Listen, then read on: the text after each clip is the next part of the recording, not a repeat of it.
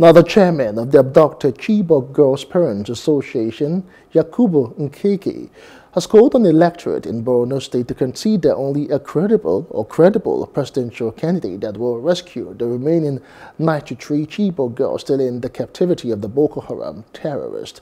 He spoke at the town hall meeting, which brought various peace ambassadors from the northeast.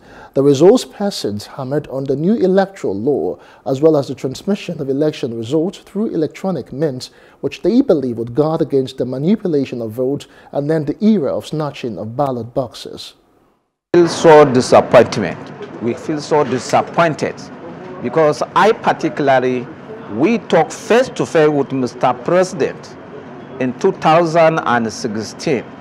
He promised that before he left the office, he will try to see that he find out where about this girl and unite them with their parents. But up to now, 92 is still missing. This workshop toward Chibok community is by mobilization. When I go down, I will mobilize the parents and some that can listen to me to come out and vote for their choice. Yes, really it will work.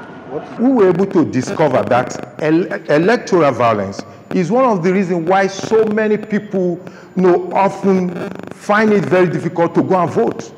The very sense of apathy that we're experiencing in the polity is as a result of violence. Somebody will tell you, I'm not going to go to vote. Why? Because there will be problem. How do you know that there will be problem? We all know the history of elections in Nigeria. We know the history of what has happened in the Northeast with conflict in the past 10 years. We are seeing the trajectories of what is happening with respect to the upcoming elections. The polity is sitting up.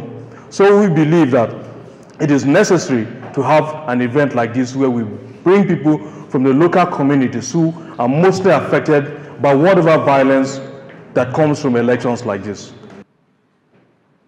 Hello, hope you enjoyed the news. Please do subscribe to our YouTube channel and don't forget to hit the notification button so you get notified about fresh news updates.